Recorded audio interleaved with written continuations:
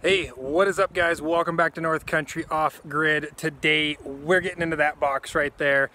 I figured it's been 8 days since we've had the swarm. This was a brand new box with nothing in it, and I thought it would be interesting to show you guys how much can get done in a week with a new hive of bees. So guys, if you would, before we get started, please hit the subscribe button if you're new to the channel, and if you hit that bell icon, it'll give you notifications whenever we put out new videos. If you guys want to keep up with what's going on with the bees or the rest of the farm, make sure you're subbed. If you enjoy this video, smash the like button. Let's get started.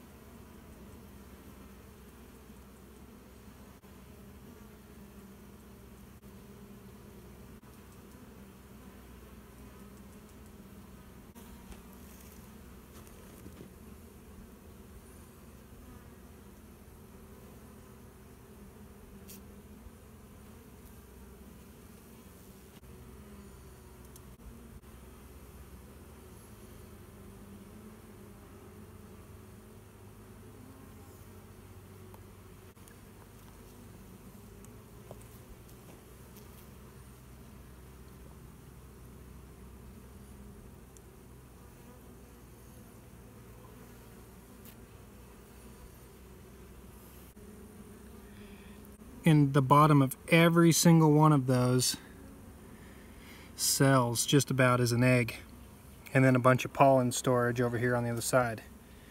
And you can see they're drawn out. So all of these frames were just a blank frame a week ago. So that tells me, and there's just one egg in every single cell. I mean every single one. If there's not pollen in it, there's just an egg in it. So that tells me there should be at least a queen in here laying like crazy, doing a good job. And then I believe the liquid, you can see in the top corner there's a clear liquid. You can see that top corner, there's a clear liquid in there. I believe that's just sugar water. We've been feeding them sugar water.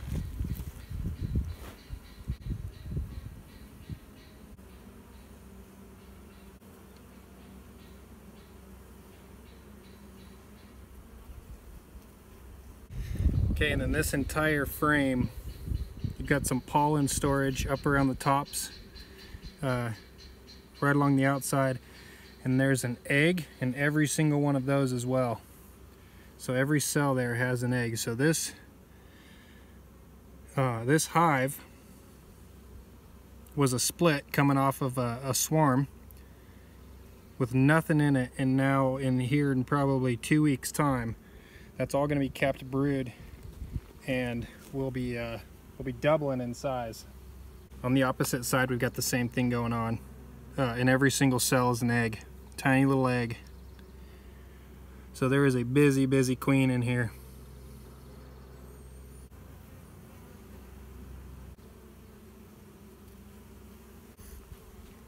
Okay, you can see on this side,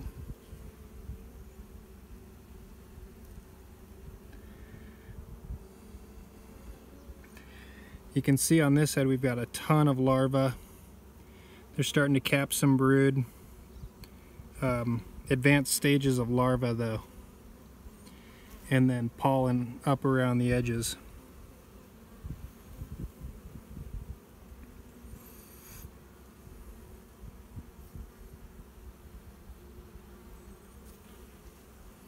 On the reverse side of that frame, there's quite a bit of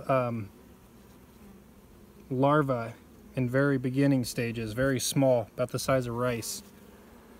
So young larvae. So it looks like they went all the way to the left side of the box and started moving inward.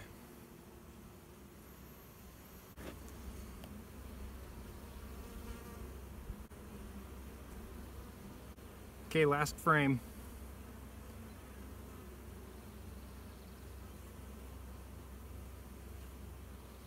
So on the very outside, they're still drawing comb out pretty good. There's some pollen in that one. And on the inside of that frame is a ton of pollen.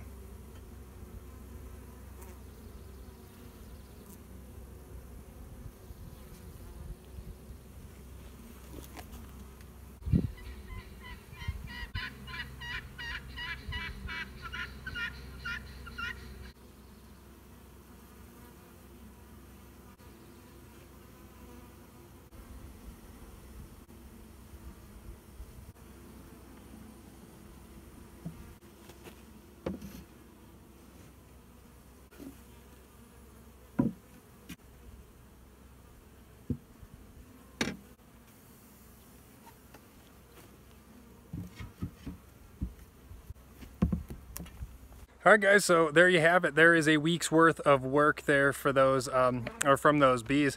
Now we have fed, in the top we've been feeding sugar water, and we had fed them 2 gallons of sugar water in the 8 days since they swarmed. We fed them that night, came back and checked and it was empty, fed them again, and then hadn't touched it until today. So 2 gallons of sugar water in 8 days.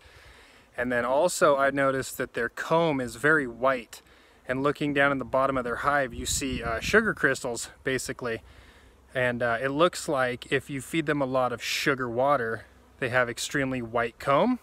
If you found that to be true with your bees, let me know in the comment. Does what they eat, what they consume, determine the color of their comb?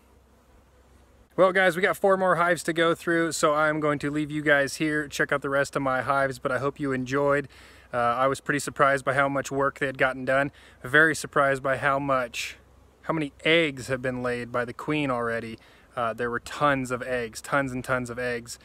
She must have came in here the first day almost and started laying, because there's already pretty advanced larvae. So exciting. So this hive should be taken off. They've got plenty of room to grow in this bottom super. So it's going to be a while before we go up, but we got plenty of time left in the summer for them to grow and be a successful hive. Alright guys, thanks for watching. Make sure you subscribe and hit the bell if you want to follow along and see how this hive does. This hive is also going to need a name.